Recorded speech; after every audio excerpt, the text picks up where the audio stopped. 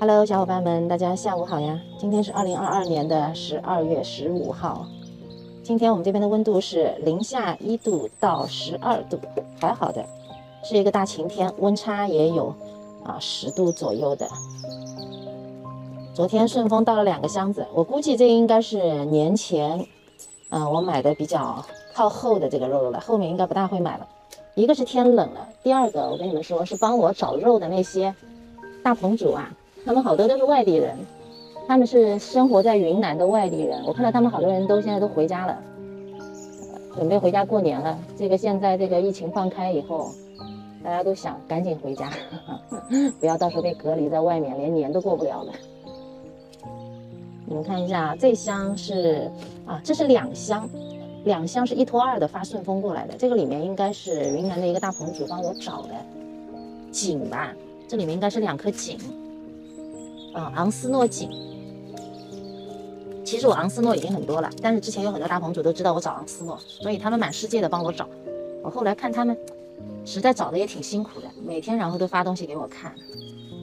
即使有的肉肉我不是那么的一定想要，但是我看他们很认真的帮我找货，然后我有时候我也就收了，反正都是挺好看的。这个里面应该是昂斯诺锦，他说因为想尽早的发到我手里嘛，怕被疫情耽误了，也怕天冷了。这个你看，昂斯诺锦，白锦，而且是全锦的，这个挺漂亮的，它是连盆土发的，这样就不用晾灯了。这边还有一个锦，冠幅也挺大的，这2个锦在这个盆的侧面。我现在没土了，知道吧？不然的话我就把它种了。它现在带着这个盆倒也没关系。我到时候换个盆，然后再添点土，就这样过年吧。我不想再休耕什么了，因为现在天很冷。过2天听说有零下5、6度呢。我待会儿再给你们仔细看啊。然后这边这盆应该也是昂斯诺锦。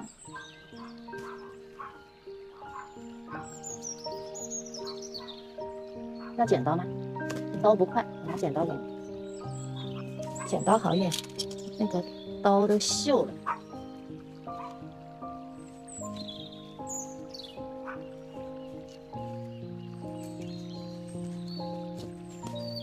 现在已经有好多人都知道我喜欢昂斯诺，他们帮我找各种昂斯诺哈。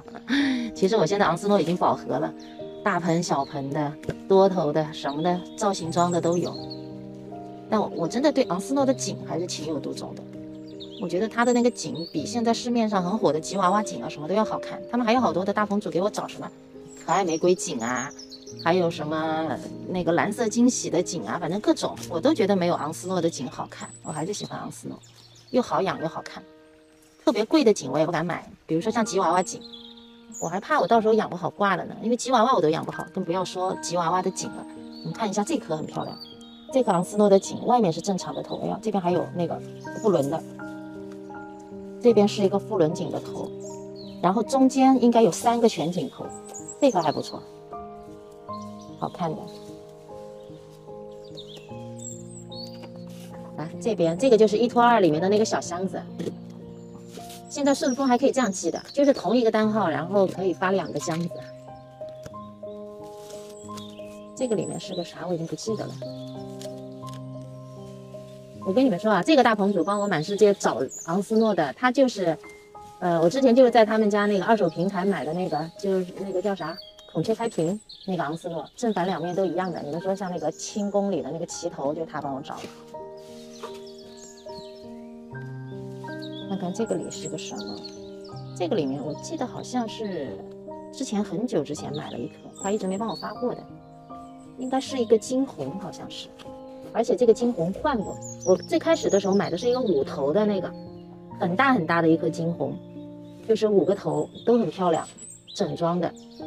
后来他帮我那个脱土的时候，他告诉我，他说结果散掉了，因为那个是韩国大棚的，估计他当时从韩国大棚拿回来的时候就是散的。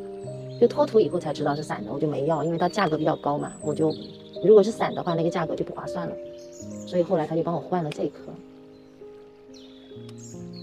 我一般买了东西，我也不大愿意退，不太好的话我也不大愿意退，我一般可能会换。退了的话，觉得好像有一点难为情的，因为钱人家都已经收了。这样别人把钱全退了，我就不大愿意这样，所以我就让他帮我重新找了一颗。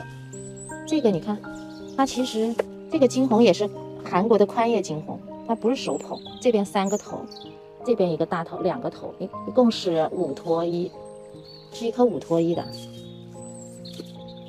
还挺好看的，看看，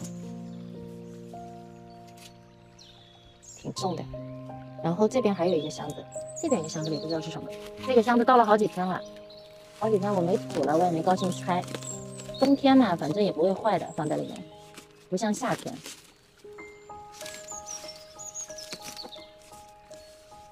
这里面是个啥呢？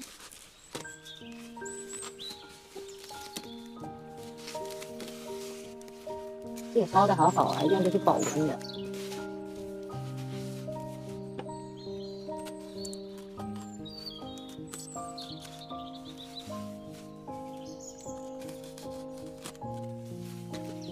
弄得跟系的跟海鲜一样。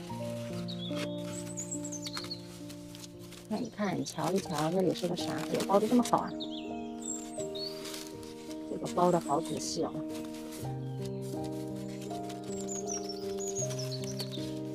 我都不记得这里面是什么东西了。我来看看什么肉肉值得包成这样。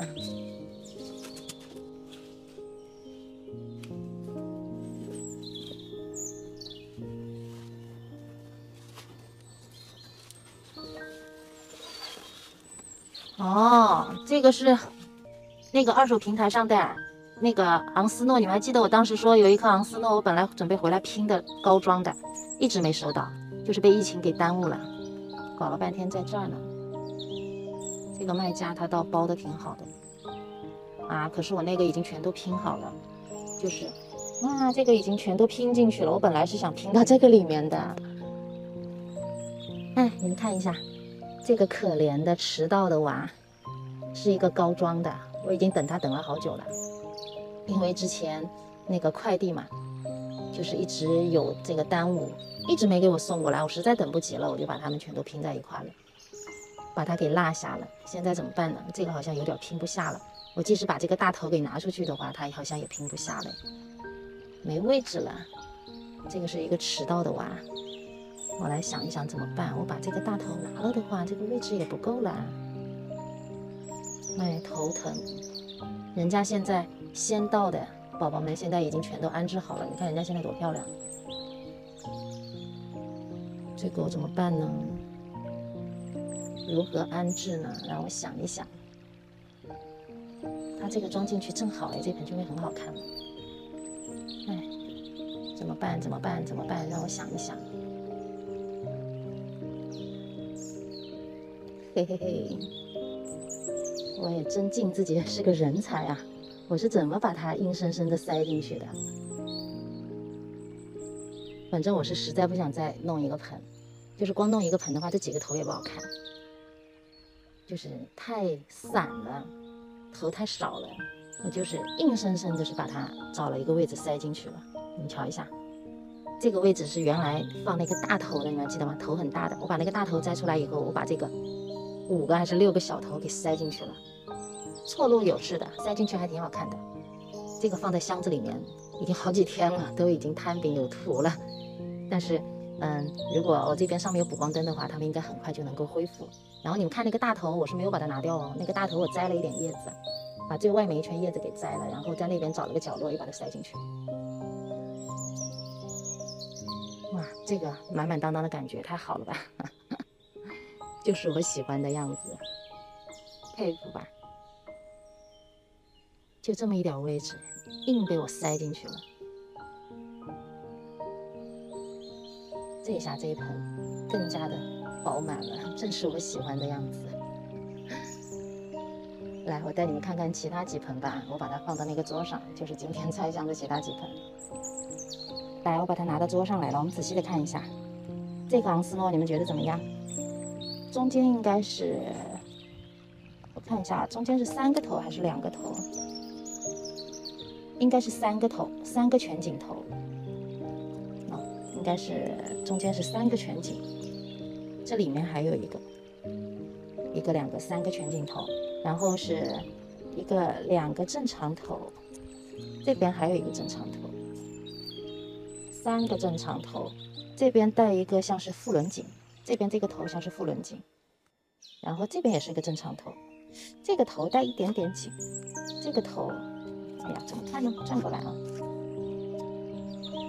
这个头，然后有几片叶子带颈的，所以这棵还不错，把它养大应该还挺好看的。带颈的头很多，然后这棵你看，这棵日后长大了应该也很好看。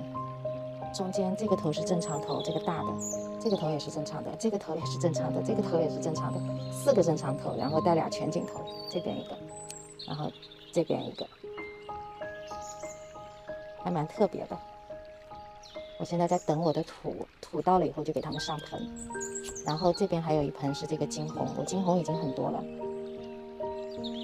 这颗金红刚才跟你们说了嘛，是换的，我之前的那个比这个好看。像这种我全手捧的都有金红，对吧？其实我没有必要再弄一个不全的手捧，就是人家钱已经收了，然后那颗拆了以后是散的，然后又给我换了这颗，这颗便宜一些，那就换吧，反正金红我也不嫌多，这颗叶层挺好的，就先留着吧。看一下这颗金红还可以吧。等我上盆了以后，把它放在灯养区，多照照就漂亮了。好了，那今天的视频呢，就跟大家分享到这里了。今天是我的今年过年之前应该是最后一个开箱了。现在外面越来越不安全了，小伙伴们尽量少外出，多在家里陪肉肉吧。陪肉肉还是比较安全的，而且可以让大家不会焦虑，身心愉悦。好了，那今天的视频呢，就跟大家分享到这里了，我们明天再见，拜拜了。